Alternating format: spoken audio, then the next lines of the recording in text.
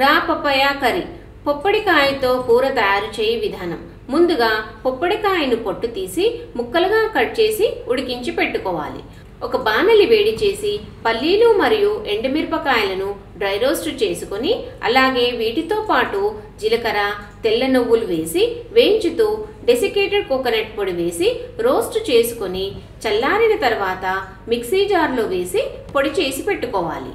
మరొక ప్యాన్లో నూనె వేడి చేసి ఆవాలు వేసి అవి చిటపటలాడగానే శనగపప్పు, వెల్లుల్లి ముక్కలు, పసుపు, కరివేపాకు, పచ్చిమిరపకాయలు, ఉల్లిపాయ ముక్కలు, కొంచెం ఉప్పు వేసి కలుపుతూ వేయించుకోవాలి.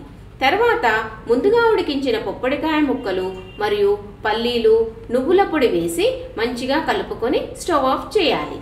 దీనిని చపాతీలతో సర్వ్ చేసుకోండి. దీని రుచి చాలా బాగుంటుంది.